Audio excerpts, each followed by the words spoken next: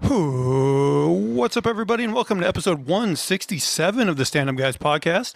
I'm your host, the incomparable Zach Jones, joined as always by the Ninth Wonder, Chocolate Thunder. He's looking for a mate to punch that prostate, the teeth gritting, keeping his shiznit in, hankering and begging for a spanking and pegging, the phenomenal A.J. Singh. What's up, everybody? All right, AJ, let's get into it. This week, we're going to be reviewing Loki Season 2, Episode 4. Yeah. This episode is entitled Heart of the TVA, which I don't think is a very clever title. Yeah, what is that, like a reference to anything, or is it just... I was trying to think now, like looking back on the episode, I don't know. Doesn't really make sense, does it? I don't know. Maybe it does. I mean, it makes me think Heart of Darkness, but I don't know. I'm sure it's a Heart of Darkness reference. Before we get into it, AJ, top level thoughts on this episode. Yeah, I enjoyed it. There is a massive heel turn in this episode. Yeah, it's big time. But I mean, I guess it's kind of in line with what we saw in season 1 from that character. So, just very extreme. But I enjoyed the episode. I was kind of wondering, like, what's going to happen when the whole Loom situation gets resolved. Does not get resolved in this episode, right? But at least I can tell, like, there's multiple things. They're fighting on multiple fronts now. Yeah, I was going to say, if one thing disappointed me in this episode, it's that they didn't get the Loom thing done. Yeah. Because I'm just ready for that thing to be over with. But right. Maybe that's just going to go on for the whole season. I mean, the way they went with it, I'm kind of interested now to see what happens with it. Of course, it is very, very much like everything hinges on what just happened at the end of this episode. The thing is like some very shocking things happen in the episode. But then the way it ends, I'm just like, oh, this has to be undone in some way or another. Right, for sure. So it's like it kind of, dampens things to where I'm like, oh, okay. But I'm also curious, like, what happened? Like, is it going to be like some brand new timeline that's invented here? Like, are they all going to be like where, like lost and confused, like where they are and what's going on? Like they have these strange lives, maybe, or something. I don't know. I just don't know what's going to happen. I could see them doing something like that. Like, yeah, like each of them, like next episode, wake up in some weird place, and they're like, what the hell happened? And it's just like maybe one timeline, or who knows? But yeah, I mean, they have to figure out their way back and try to fix what happened. All their memories are erased. Yeah, I could see something like that happening. Right. Or it'd be funny if it's just like, nope, everyone on that timeline is gone, and now it's just a whole, a whole new series. Oh yeah, this just starts over again. Yeah. Some random Loki. But there was one thing in this episode that like seemed like very like brutal, which we'll get to. Yeah. But now that like this episode ended the way it did, I was like, oh, are they just going to undo that as well? Yeah, it was very brutal. Right. I mean, I think is this like a PG-13 show, or what is this? I would assume so, yeah. Yeah, I would think they would remedy that whole thing. They would try to fix that. I don't know. I mean, the most brutal part happens off camera. It's just kind of left to your imagination, but it is like a pretty bad thing. Yeah. Let's see, anything else before we get into it? Let's get into it. All right, guys, we're going to get very detailed and spoilers here, break down the episode scene by scene, and give our thoughts as we go along. So, AJ, this opens up where the last episode left off with Miss Minutes and Renslayer at the end of time. So, Miss Minutes promised she was going to show Renslayer something that would anger her. So, what she shows her is a video of Renslayer basically at the end of time with He Who Remains.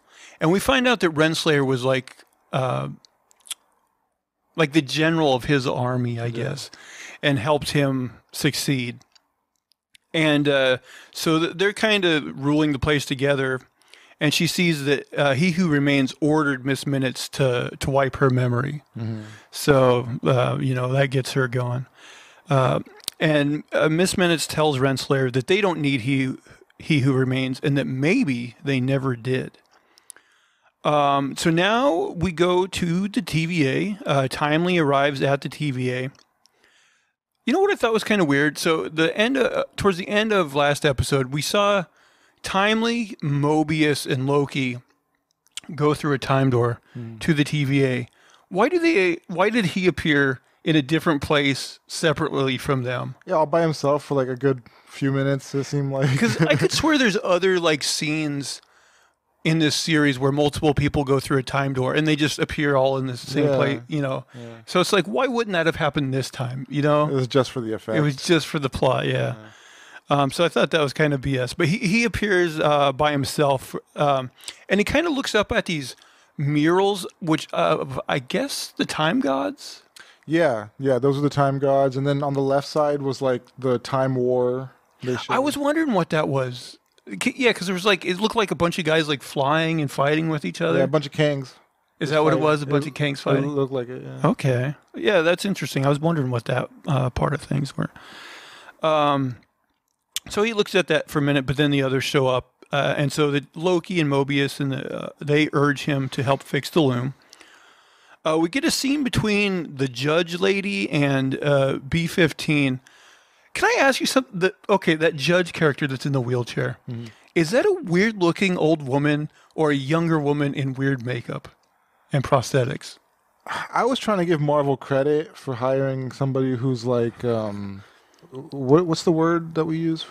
Oh, like actually maybe like can't walk or... Yeah, somebody who's in that... Actually confined to a wheelchair. Yeah. So I was hoping that they hired somebody who's actually in that... They might have. I couldn't...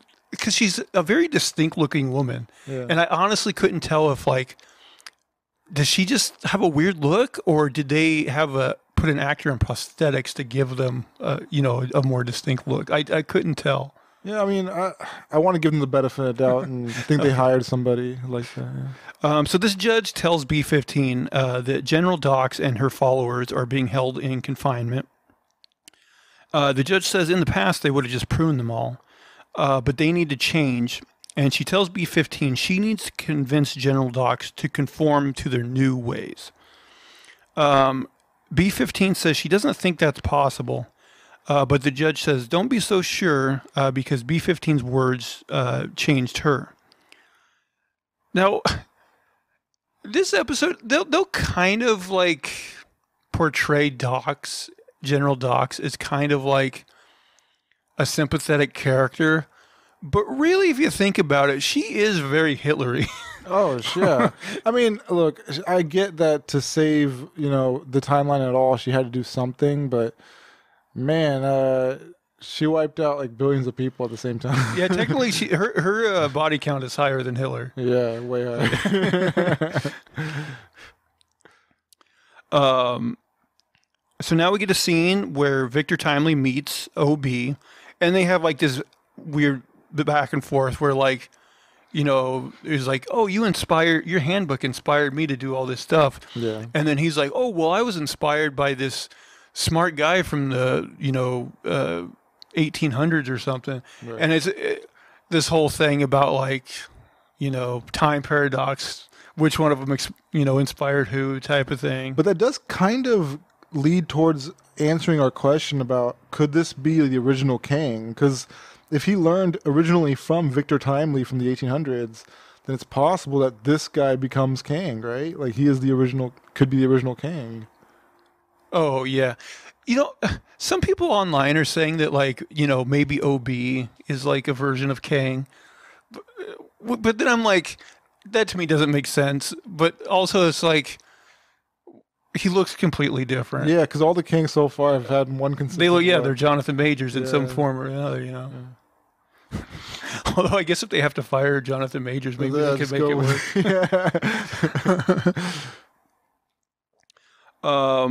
So their plan is for someone to go out in a radiation suit like Mobius did in episode 1 and launch the throughput multiplier. That's the device OB made a couple episodes ago.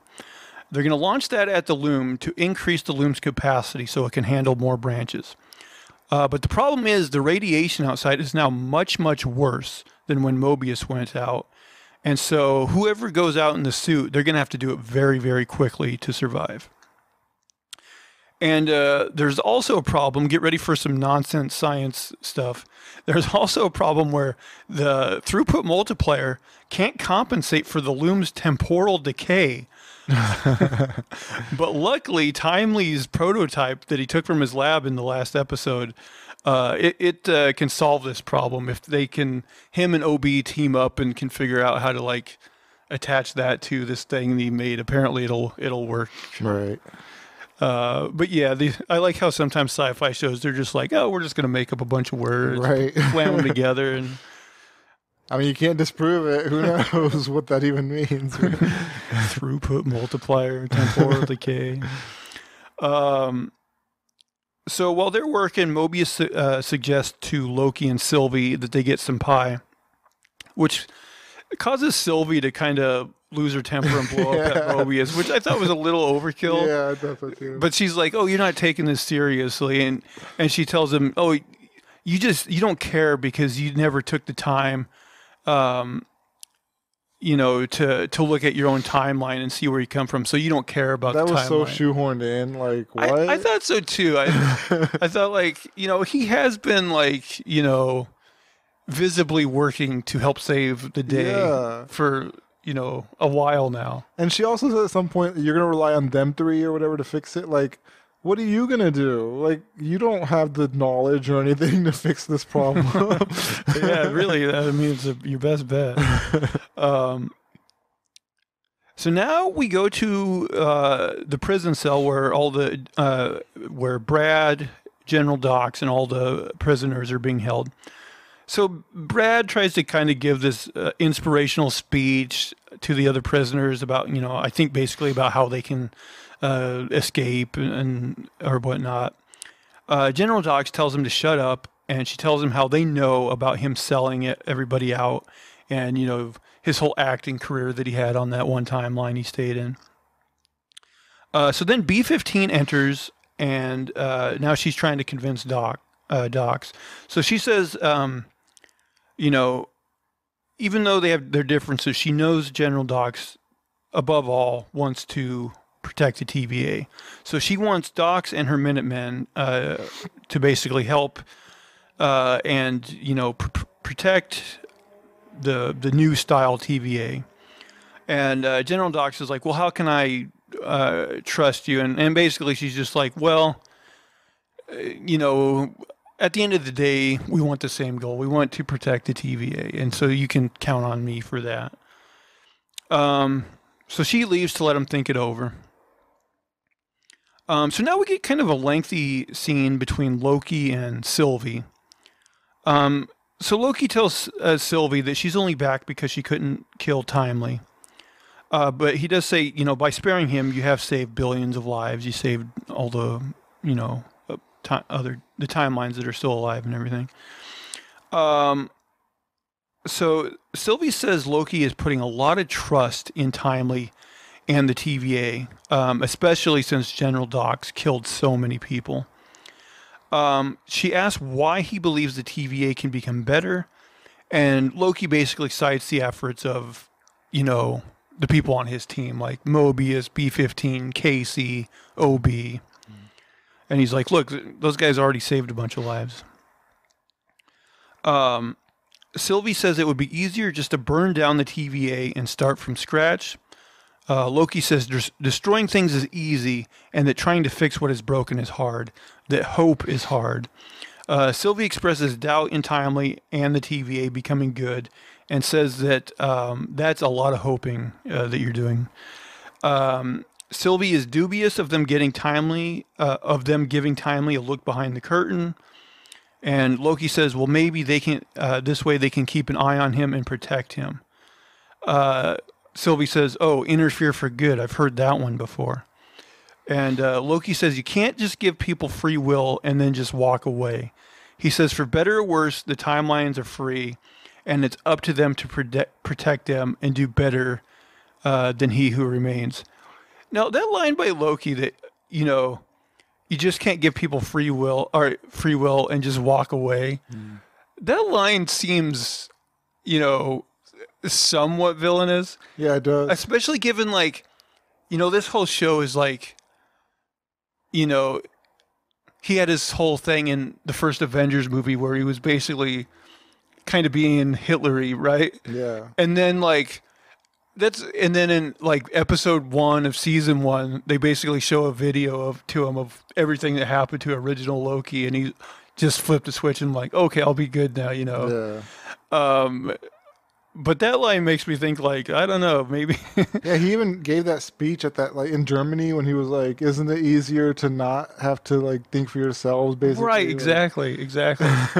So you'd think if now he's like the good Loki, like maybe he wouldn't have that thought. Yeah. Because even like the next line is like Sylvie says it sounds like we're playing gods, and Loki says we are gods. Yeah. So it does seem like he's not really completely changed. Right.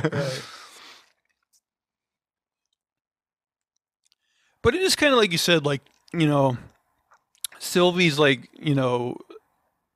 blown up at him, but like, what would her solution be? All she's doing is presenting problems. She's not presenting any solutions. She's complaining. And like she's like burn the TVA down and start from scratch. It's like, what's her idea there? Like, yeah, kill everybody here. I mean, you still have to save the loom. Yeah, exactly. So I don't know. So now back in the prison, Brad tells Docs and the Minutemen that they can't trust B-15. She's only in it for herself, and that they need some sort of backup plan. So at that moment, a time door opens up, and Renslayer and Miss Minute show up. So Renslayer says B-15 is trying to take over the TVA, but if they work together, they can stop her. Doc says the only thing Renslayer wants is to protect herself. Renslayer says she's been gone for 2 days and the place is about to explode. She says anyone who joins her can follow her out the time door and have a life of their own on the timeline.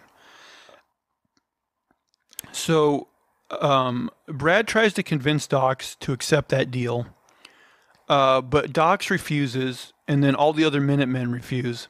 So Miss Minutes turns on that weird like box creating machine from I think episode 2, and turns it on and basically crushes all of them. Of course, it's done off screen, but this is what I was referencing earlier. This is a pretty brutal play. Yeah, that is a way to go, man. Like, what the hell? That was wild. I did not expect that.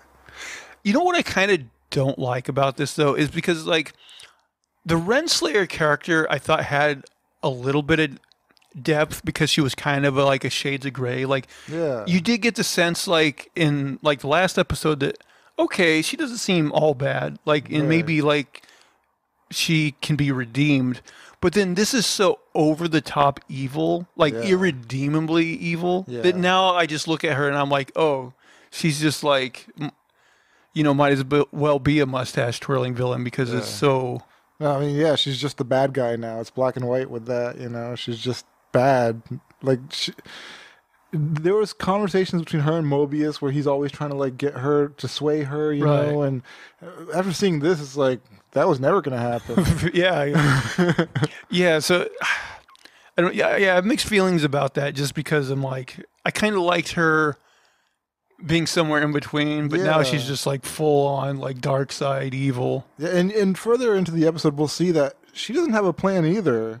Like, she's trying to fix the TVA, but she's only trying to sabotage it and make it harder to fix the loom, honestly. Yeah, I mean, her only goal really seems to be to get He Who Remains back in charge. Is it? Well, that's definitely Miss Minute's goal. And it seemed like it was Renslayer's goal unless she has like plans of her own.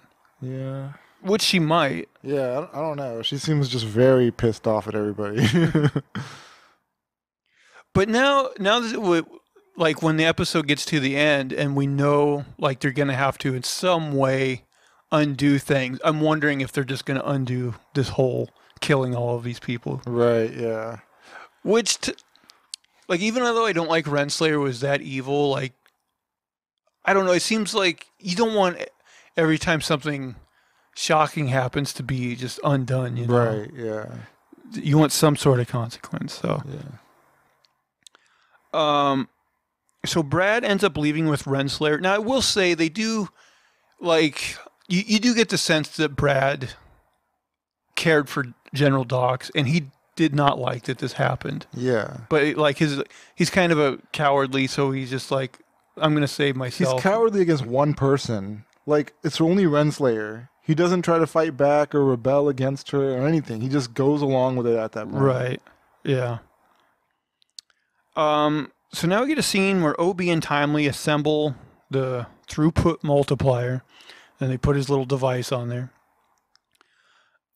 So I thought this was a little bit weird. So Mobius comes into the room and he's drinking a cup of hot chocolate, and Timely like becomes obsessed with this cup of hot chocolate, and he's like, "Where'd you get that?" And Mobius is like, "Oh, the hot cocoa machine."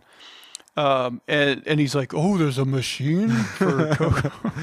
And you would think that would be like below his pedigree. Like, he could easily make one of those. Right, exactly. You would, like, he just made like this sphere of like science ball that OB thing. couldn't figure out. Right. But he like becomes obsessed with it. So Moby is like, "All right, guard, go ahead and take him and show him the hot cocoa machine," which, you know, for Mobius, it seems like a stupid idea. Right. Especially since, like, they should really, now that they got that thing together, why aren't they just instantly going to the loom? Like, you can see the cocoa machine later. Like, let's get a jump on this loom thing. Right. So now we get a scene where B-15 discovers all the dead prisoners, which I'm guessing is just like a river of, like, blood and, like, meshed up, like, bones. Yeah, flesh. Just, yeah. Golly. And then she tries to use her temp pad, but Miss Minutes is preventing her from using the temp pad. She like took over the system and isn't letting her use it. So Timely, this I also thought was a little weird. So Timely, he gets a cup of hot chocolate and he gives it to the guard and he's like, drink it, drink it. So I'm like, okay, is he taking a weird heel turn here? Yeah, that sounds like, did he poison it or something? Yeah, that's what I thought. He was like, oh, okay, he's going to poison the guard. So the guard takes a drink, and surely enough, the guard starts reacting. So I'm like, okay, did he poison him? But then the guard just, like, explodes like he gets pruned. Yeah, yeah. And Brad is there with the pruning stick. Now, question for you. Because it just looks weird because, like, did Brad just like stab him from behind with the pruning stick? Because it almost looked like Brad exploded like from inside this guy. Because he was just like there. It wasn't like the guy disappeared and Brad was behind it. It was like the guy like it almost looked like Brad like exploded from inside of him. It looked weird. So Brad appears and he asks Timely where the device is. So now OB discovers that Miss Minutes has taken over all of the computer systems. The team discovers, they find like the spilled hot cocoa, and so they know Timely is missing. And then B-15 shows up and reveals to them that Dox and all the prisoners are dead. So Loki says that Renslayer wants the TVA, and so he knows that she's still in the building somewhere. So now we get a scene. They're inside that conference room with all like the faces of the different Kangs that was shown, I think, in like episode 1. So Renslayer asks Timely where his device is and threatens to kill him if they don't like what he has to say. Which really,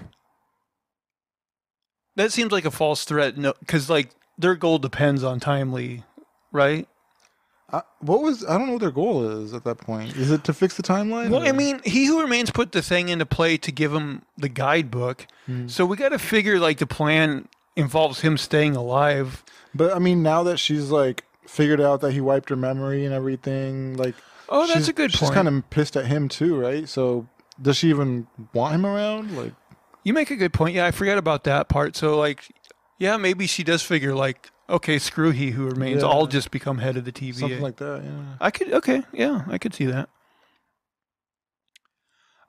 So Loki and Sylvie are in pursuit of Renslayer, and they end up getting separated with Sylvie in an elevator and Loki having to take some stairs. And once this happened, I'm like, oh, okay, now it's coming to that scene we predicted on episode 1 with her in the elevator and Loki pruning himself. And it kind of goes in line with that whole Ouroboros theme that they have, like, you know, the snake eating its own tail sort of thing. Right, and they even reference that in that earlier scene where, you know, Timely and Obi were saying how they both inspired each other, and Obi's like, oh, like the snake eating its own tail, you know?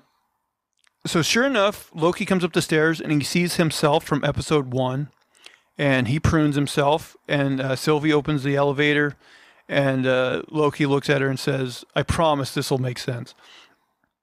She just goes along with it. She Right. doesn't even question it.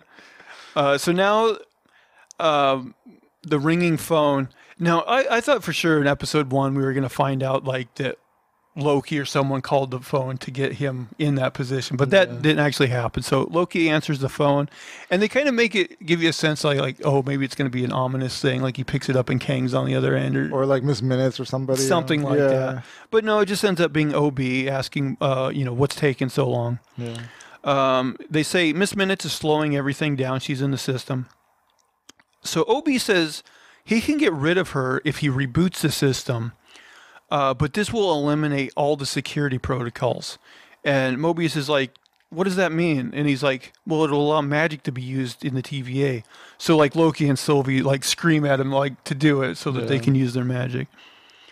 So now back to that conference room. Timely is seemingly trying to stall Renslayer when Miss Minute starts glitching out because they reboot the system. And like in her last moments before she totally like glitches out, she tells Timely that he'll never be He Who Remains. Which, because she said that line, kind of makes me think that, you know, maybe he will end up being a good guy. Yeah, he has a chance. Who knows?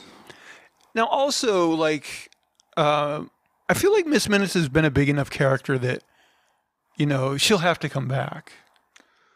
Yeah, I mean, I don't care if she comes back or goes, to be honest. But, yeah, I mean, maybe we'll see her again. I think she's an interesting character, especially with how, like, dubious she is, you know. And in a way, she seems like He Who Remains is, like, you know, right-hand woman. Right. So, and given how this episode ends, I think a lot of things are going to come back. Yeah, that's true, yeah. Speaking of which, Sylvie uses her magic to possess Brad. And Brad goes in that room and prunes Renslayer. And so I didn't know what to think, you know, at that moment without the episode ending, because I'm like, wow, are they really going to take her out? Like, a part of me was already like, they can't end her so quickly, like, right? Like, she's got to come back. She's such a major character. She'll be back. I think she'll be back for sure. I don't understand how she got out from the end of time. Did she have a temp pad?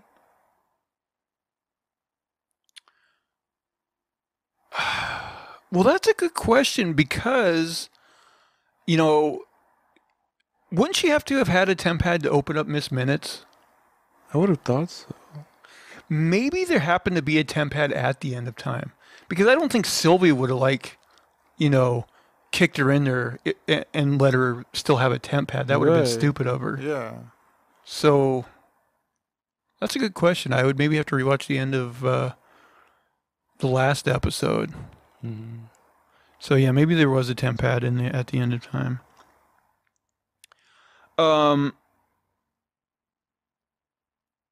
Okay, so yeah, Renslayer gets pruned, and then Mobius and Sylvie escape with Timely. So they go to the room with the loom, and Loki's like, I'll volunteer to put on the radiation suit, but no, Timely's like, no, you know, I know more about this stuff. It should be me. So Timely volunteers to put on the suit and fix the loom. So he does so, and then so Timely goes outside, and instantly it's just like spaghetti, like explodes. His whole, I thought that was like a cool like kind of thing, the way they kill him there. Good, It's like what they say happens like if a a person went in a black hole, basically. Right? Yeah, spaghettification. Yeah. And so then the whole team is just like, uh-oh, what now? And the loom,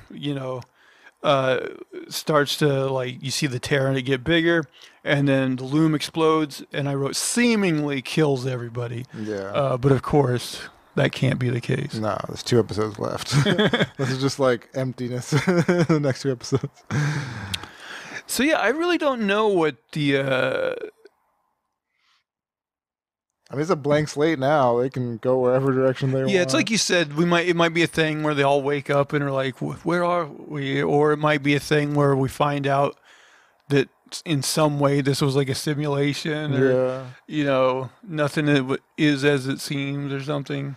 Yeah, I don't know. I mean, we saw Kang and Ant-Man also like get kind of like disappear, like stuck in the machine or whatever, and now this Kang is like he dissipates into the ether, kind of like he always comes back, I imagine, right? So, or I almost feel like we could find out there's even some other like backup system that Kang put into place to where like this can't happen. Something, yeah. I mean, for sure there's something, but I'm curious about where it's gonna go for sure. Yeah, it's a good cliffhanger, but at the same time, it's just like it actually reminds me kind of the end of Infinity War, where the snap happens and everyone's like disappearing. I'm like, this is cool, but I already know these guys are all coming back. Yeah, for sure. So not a ton of stakes. I'm like, kudos for you to doing something I didn't see coming. Right. But like, I know how this is going to end. For sure. But just like with Avengers Endgame, as long as they do it good, everybody will be happy. Yeah, they got 2 episodes now to work from this position. I'm interested in seeing what they do to close this out. Yeah, for sure. It's funny. This is the one of these Disney Plus series that I'm like, this is good enough that like I almost wish there was more episodes. Yeah, for sure. Yeah. Whereas some of the other ones, it's like, yeah, okay, you can wrap things up. It could, yeah. There were episodes where like halfway through the season, or there were a series halfway through the season, you're just like, they're gonna mess this up. There's no way. Yeah. This one I'm excited about. I'm intrigued. Man, I got to say, like, I am glad that, with Daredevil, they are, like, reevaluating it. I wonder what they're going to do with, what's the one where kind of, why do I always forget that character's name from Hawkeye? Echo. So, yeah, because, like, I know originally, like, it's been bumped into next year now, I think because of the strike and everything. But originally the plan was they were going to drop it around Thanksgiving, but just drop all episodes at once. And I think that's because they don't have confidence in it. And they're like, well, 1 week of bad press is better than like 6 weeks of bad press, basically, Yeah. And so, but a part of me wonders is like, maybe they'll try to reshoot some of that, rework it a little bit if that's the case. I hope so. Yeah, I mean, they've been taking hit after hit after hit lately. And people are losing interest, like a lot of these YouTube channels that, cover this stuff. I heard that they're getting less, they talk about themselves, they're getting less viewership. So it seems like Marvel's lost some of that viewership. So, I mean, they have to earn back that confidence, and you can't keep putting out, products like that out, it's only going to hurt you. The other thing, though, that I heard is that apparently the review embargo for the Marvels movie coming up is like the day before it comes out. Oh. And so that's generally not a good sign either. Yeah. Generally, if a studio has confidence in a movie, they'll let people review it like, weeks ahead of time. Or so having it the day before, and I think there's been like cases to the contrary where, that happened and the movie still ended up being good. Mm-hmm. But it's like, man, I just I want Marvel back on the right track, and for sure. And so it's a little disconcerting to hear that. Yeah, I definitely want Marvel back to where it was in Phase 4. Was it Phase 3, Phase 4? with Infinity War, with I think that Black was Panther. Phase 3. I want to say. Okay. Yeah, I'm pretty sure. Yeah. I did read today that they did pick a showrunner for the Daredevil series. Apparently, it's the guy that did the Netflix Punisher show. Okay. And yeah, I guess he also did Jack Ryan on Amazon. I haven't watched that. Which I thought the John Barenthal Punisher, I thought the first season was awesome. And then I never made it through the second season. I just kind of got bored and dropped off. Yeah. Which happened with some of the other Netflix series too. I didn't care for like the bad guys, and after that, like there was Madani was like a FBI agent, and then her partner became like the bad guy, and I didn't really care about their whole story at all. Yeah, I dropped out of that about halfway through, which was crazy because I really, really loved Punisher season 1. I thought it was great. Yeah. And then like season 2 rolled around, I was all excited, and I watched maybe 4 or 5 episodes of it, and I was like, I don't know, I just got bored as hell and dropped off. I was like, man, it sucks. Well, that happened with some of those other. I remember like Jessica Jones. Like I loved season 1. Yeah. Season 2 was terrible, but I still like watched it. And then a season 3 came out, and I was like, man, season 2 is so bad, I can't do season 3. I felt that about Luke Cage also. Luke Cage season 1 I thought was amazing. And even with Luke Cage season 1, I thought like towards the end of the second half of the season it was already kind of slowing down. Well, because he got rid of Cottonmouth. Right, he was so interesting. He was such a good character. Yeah, and it just kind of got. And then I watched maybe 2 or 3 episodes of season 2, and I was like, man, this sucks. Yeah, Bushman. It was so stupid. Yeah, I was like, I'm done with this. Yeah. I didn't even make it all the way through Iron Fist season 1. I tried. Oh, Iron Fist was by far the worst. God, I tried, and I'm like, God, this is so boring and so bad. That dude did not try. He did not try. Like, they said he didn't practice, like, the martial arts that they were trying to teach him. He gave it no effort, man. And you could tell by watching it. Yeah, he wasn't good, and the show, like, even if they had a good actor, I don't know if it would have saved it because, like, it was written very boringly. Yeah. I was like, good God, how did this get past muster? Now, Daredevil, I watched all 3 seasons, and I loved all 3 seasons. Daredevil was solid. It was solid as hell. Yeah. And, like, the Defenders one where they all came together, that was pretty bad, too. Yeah, I mean, it could have been good, but, God, the execution was just so bad. Except for Danny Rand, like he just wouldn't have been right. Everybody's like, yeah, you can leave him out. Yeah. Yeah. He was like universally like nobody liked him.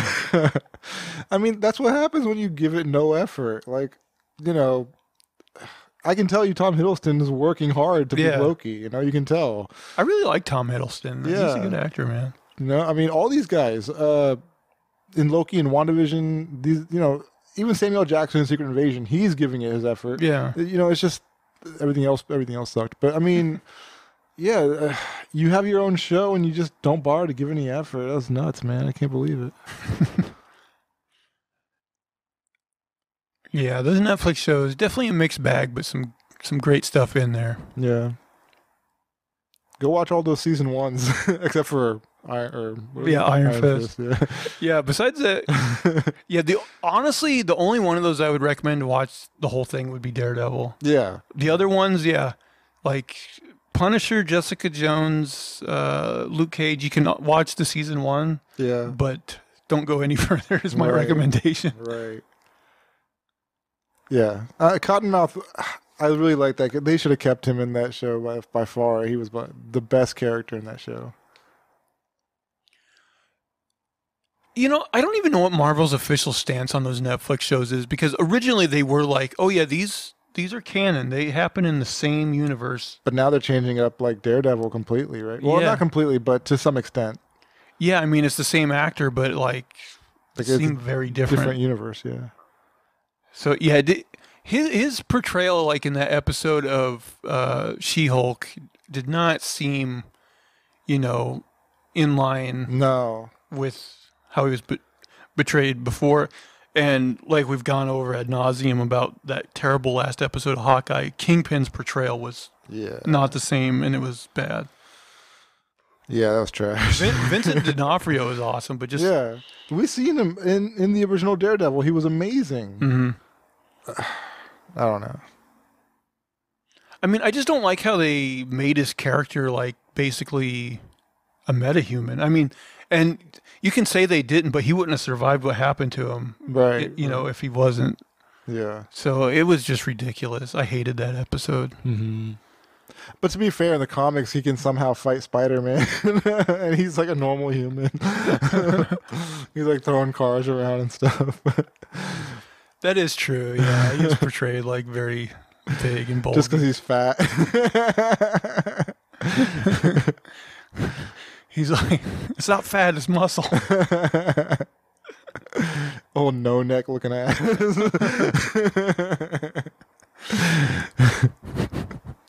He like took some experimental steroids and they just had Right. really weird effect on him. Like, I know I look morbidly obese, but it's all muscle.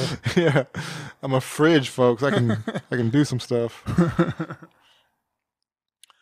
Well, AJ, any other thoughts about Loki or the MCU in general before we sign off? I'm enjoying it, man. Like, I enjoyed this season at least as much as last season.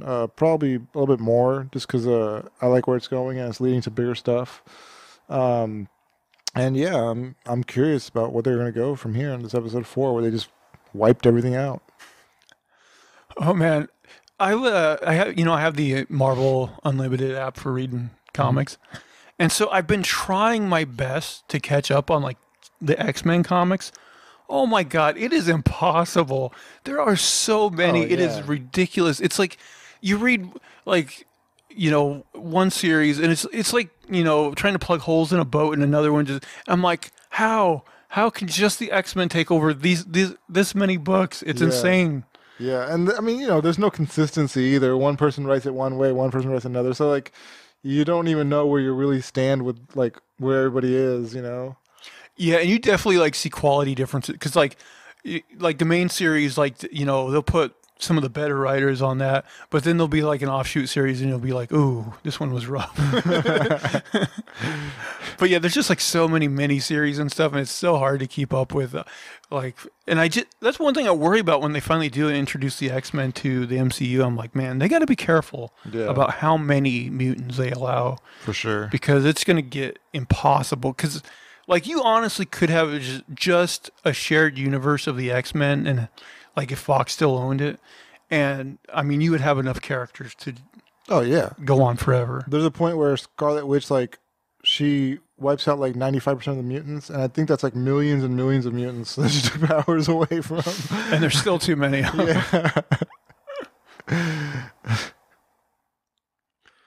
They did this kind of interesting thing during the last couple of years of X-Men comics where like they have like there's this sentient island called Krakoa, and like they all live on it, so they have like their own like mutant paradise.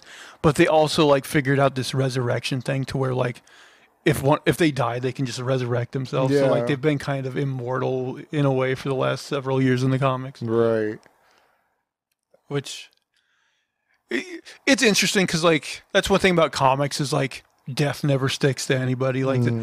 So it's like, well, at least you came up with a reason for it. You're covering your tracks. Fair enough. Yeah, they at least they covered that. That's for sure. Hopefully, people can actually die in the movies, because that would bring some levity to it, People only die in the movies like when they can't get enough some money death, to I mean. renegotiate their contract. Yeah, it's true too. Yeah. No, they're just sick and tired of doing Marvel movies. I keep hearing people online being like, "Oh, do you think they'll get Downey Jr. and Chris Evans back for Secret Wars?" And I'm like, don't get me wrong, I love those guys, but I don't really want them back. Yeah, no. Like I want to move on. Yeah. Like let There's so many stories to tell. Yeah, there's so many other characters, so many stories to tell. I'm just like, and like let Iron Man's sacrifice mean something. Like Yeah. he did die, he saved the universe. Like let it stick. Yeah. Let it stick.